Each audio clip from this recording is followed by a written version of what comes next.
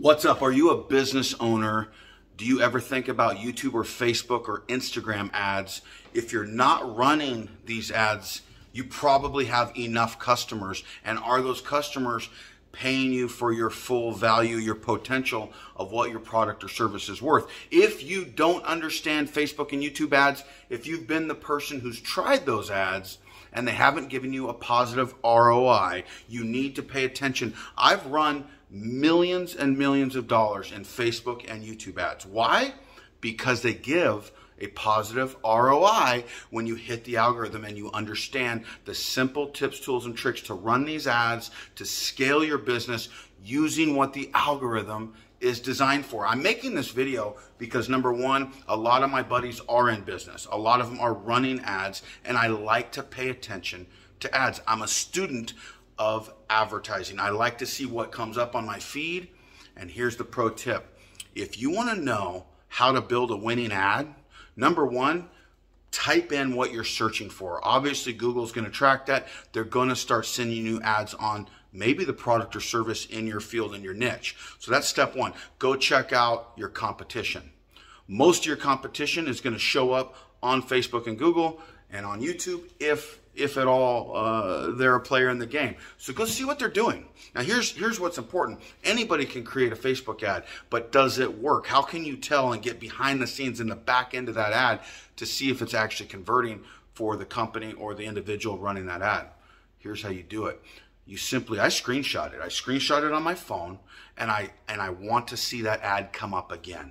As that ad continues to come up, of course, I've been tracked by this company. Now they see that I'm interested, and it's going to keep remarketing and retargeting to me, even sending me lower level in the funnel ads. If you don't understand what I'm talking about, pay attention, subscribe to Mike Quist right now, because I am going to give you it all for free.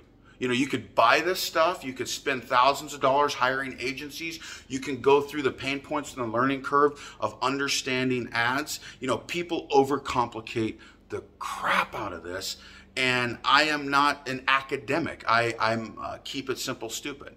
So, and that's not negative self-talk, that's reality. I don't overcomplicate things, and I course correct very quickly, taking in the data that's come across my eyeballs. And so if you don't know what I'm talking about, listen to this video, but go back and listen to the other videos on this channel, and you might see that there's massive potential that you're missing out on. So business owners, pay attention. Why do we run ads? We want more clients. We want higher rates. We want to book our schedule out. We want the security and the safety of knowing we're going to be employed 3 months from now, 3 years from now, 30 days from now. Okay? Ads get you market share. You used to run billboards. You used to go on, newspaper ads and magazines and TV. And, these are a shotgun approach style ad. You're hoping that the people driving by on the freeway looking at your billboard are your customers. That was expensive. A lot of people couldn't afford. That's why we see so many doggone, prescription drug ads or lawyers. Like, they can afford to run these billboards and these commercials. That's why you see that. Now, with the new modern marketing tips, tools, and techniques, you can afford it. Why? You don't have to have a large budget, but you do have to have self-awareness. Let me tell you the number one reason that ads fail. Number one reason they fail is because the person creating the ad blames it on the algorithm. It's not the algorithm's fault. It's not Facebook and YouTube's fault. They're really good at actually finding customers for you. That's why those doggone social media platforms are worth what they're worth. And the whole reason they exist is not for your enjoyment to scroll and look at videos of cats playing with yarn. The whole reason that these social media platforms exist is to get advertising dollars. That is the number one reason that Google bought YouTube. That's the number one reason YouTube is the second largest search engine on the planet of Earth. This is the number one reason people are paid to get you hooked on these social media platforms, because they want to sell more advertising dollars. I don't want to rant. I want to get right to the meat and potatoes. The algorithms are designed for that. You got to have a good hook. Number one, first and foremost, people's attention span is tiny. Okay, goldfish has a 9-second attention span. People have 8, 7, maybe even a 6-second attention span now. We have less attention span than a doggone goldfish. Okay, so you need a good hook. What's a hook and how do you create a good hook? A hook is something that's going to stop the scroll. I don't like pictures. I don't like an ad with an image and copy and then you expect somebody to read. They don't even read anymore. You got to have a hook. And now people have the sound off on their phone, so you got to have subtitles that get the hook, get your message across. And what's the hook? It's solving a problem. The bigger problem that you solve, the more money that you get paid to solve it. People avoid problems, they avoid challenges, they avoid pitfalls, they avoid brick walls. But the fact of the matter is, all those that you can overcome means you should get paid more for that. So solve big problems and get big paydays. Okay? Second, how do you create that hook? Find the problem and then offer the solution. And then when you're giving your ad, it's in that order. Problem, solution, problem, solution, problem, solution, how to order, problem, solution, testimonial, testimonial, how to order. Like, you understand, it's problem, solution. Here's the problem, here's my solution. But you start, it's like the you know, the car ads, Monday, Monday, Monday. You start with the biggest wow factor first. What's the biggest thing you're solving? What's the most pain that your potential customer feels, and why are you the one to solve it for them? When you solve big problems, you know, in my case, I was able to save somebody 10 times their money when they wanted to remodel their countertops. Save them. They've been looking at natural stone for years, and I'm the answer that Mrs. DIY has, because Mr. Husband of Mrs. DIY is like, don't spend the money. And she's like, I got an answer. I solved the problem. And I solved the problem of the learning curve because I offered a bunch of free content, a bunch of massively valuable content for free, which is what I'm giving you right now. I'm giving you, so if you like this, hit the like button. I guarantee you, if you pay attention to what I'm telling you, I got a list here. If you pay attention to what I'm telling you and you run ads, it can change your life. It did mine. And so that's why I'm sharing it with you. Second, you got to promise, I touched on this a little bit. You got to figure out what in your business does one of three things. It has to save somebody 10 times their money. Okay. In my case, granite countertops were on average, let's just say $3,000 to $4,000 for an average kitchen. If my product is $300 to $400 for an average kitchen, I just save them 10 times their money. Okay. Or second, 10 times their time.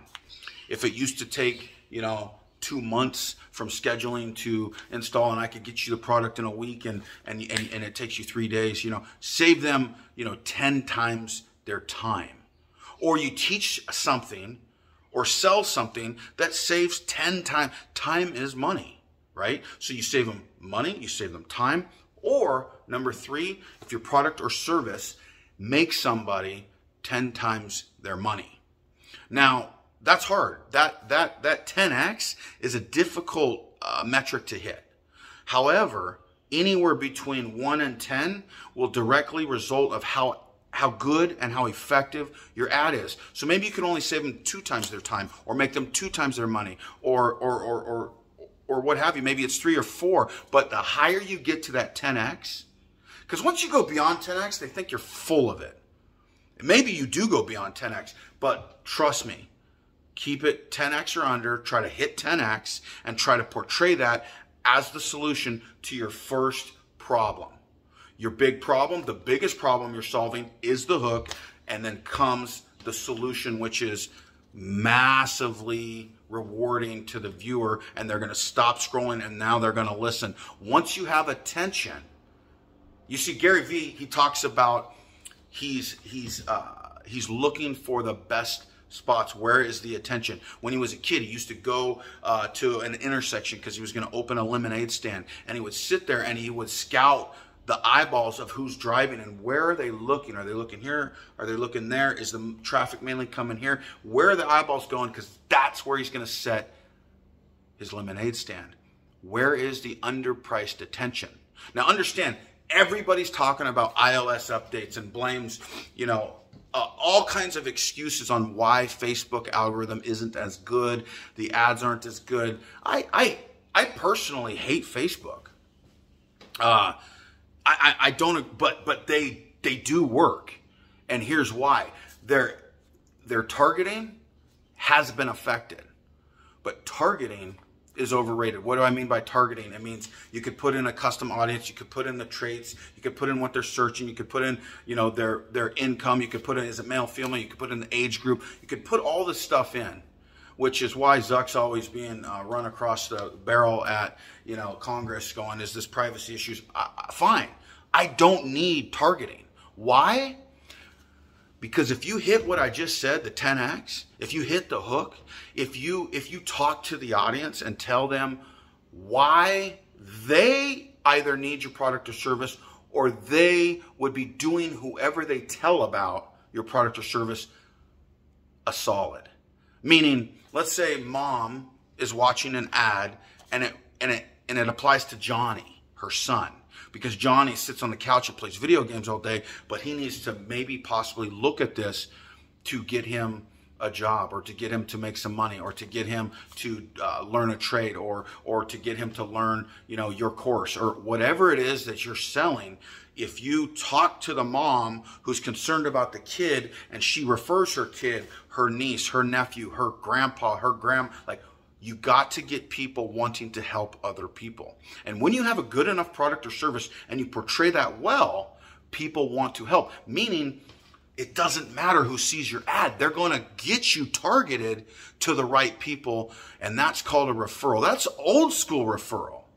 You see, when I was in sales going door to door, knocking on doors, maybe they didn't need my service, but by the end of the conversation, maybe they liked me enough to say, you know, I do know somebody who needs this, and I really like you. You're an honest guy. You've treated me well, and you helped me carry in my packages, or you took my trash out to the street because you're just a nice dude. So guys, get people to like you because you're likable, because you're genuinely cool.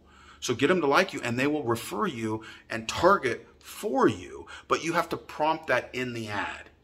You got to explain that. Hey, if this isn't right for you, I know you're thinking of somebody right now, and this person needs this product or service. You can be the hero of the holidays. You can help take that job from honeydew to honey done. Help me get right to the folks that need this product. Like, think about how you can ask in a fun way for a referral.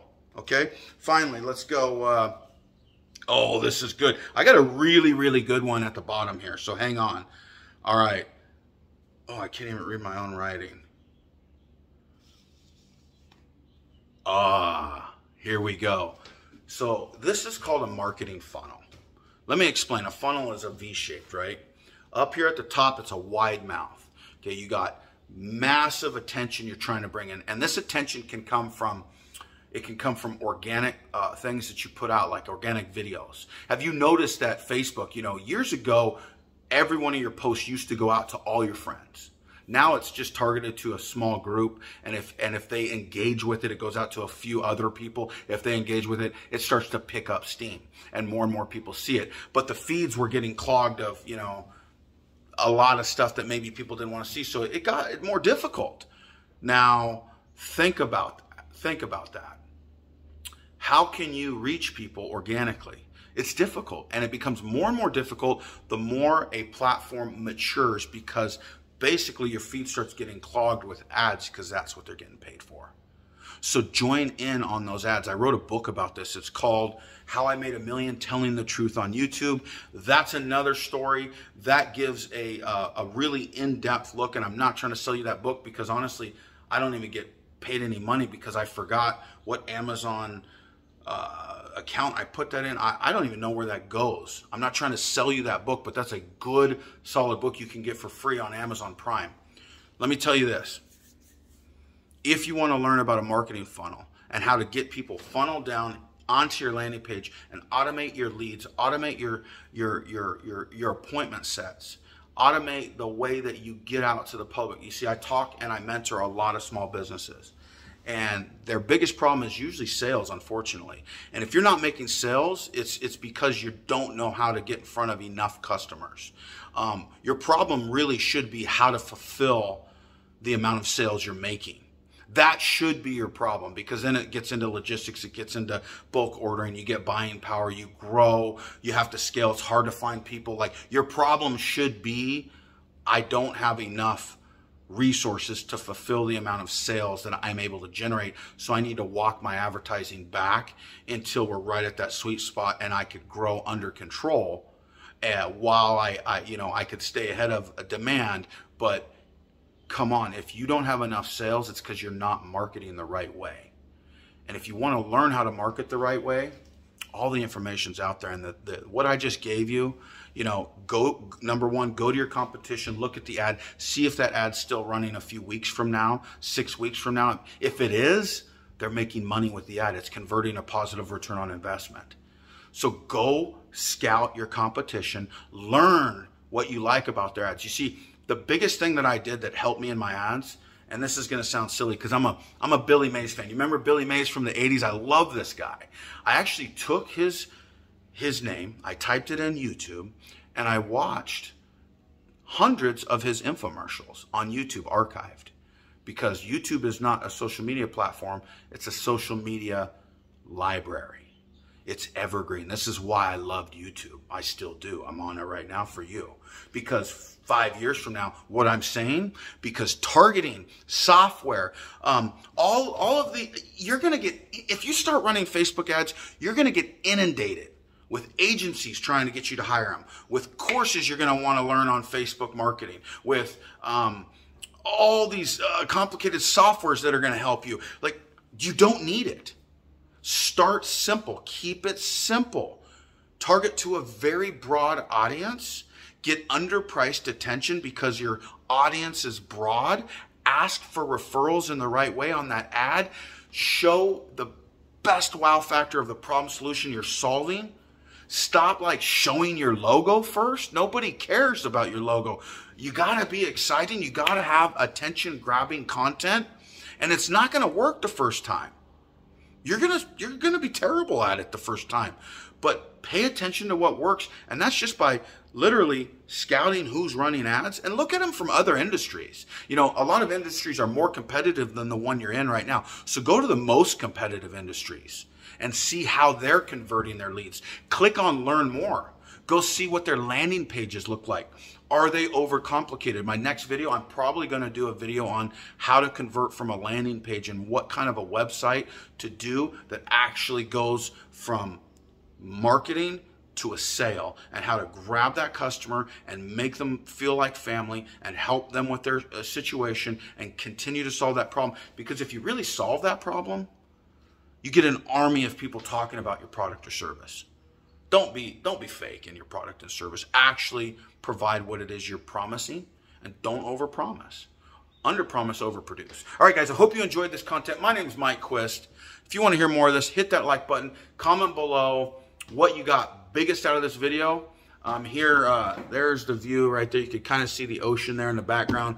I am remodeling this condo because I do vacation rentals, and boy, have I learned how to use Airbnb and VRBO, and those algorithms are 10 times easier than YouTube. That's another video. Guys, until next time, remember, for Mike Quist, you got this. I'll see you on the next video.